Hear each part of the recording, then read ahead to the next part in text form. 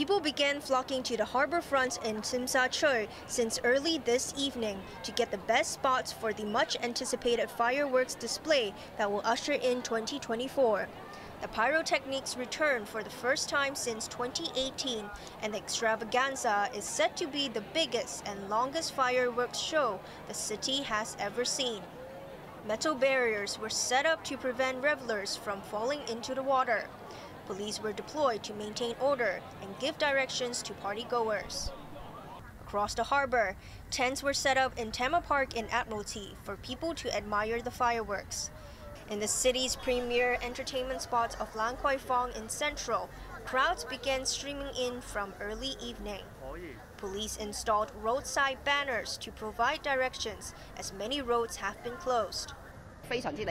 And Thea Zhen, director of the Lan Kwai Fong Association, expressed great satisfaction because of full reservations for bars and restaurants. On the eastern side of Hong Kong, a pop-up market with around 100 stalls was set up along the Kwun Tong Promenade for people to celebrate New Year's Eve.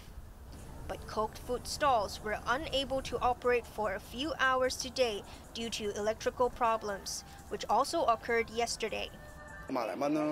This stall operator, who sells grilled skewers and clay pot rice, lost about $10,000 yesterday because his food was spoiled. But he expected to offset his losses and make a profit tonight.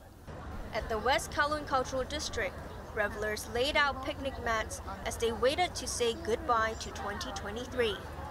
Those returning home after welcoming 2024 will be able to take MTR trains, which will operate overnight.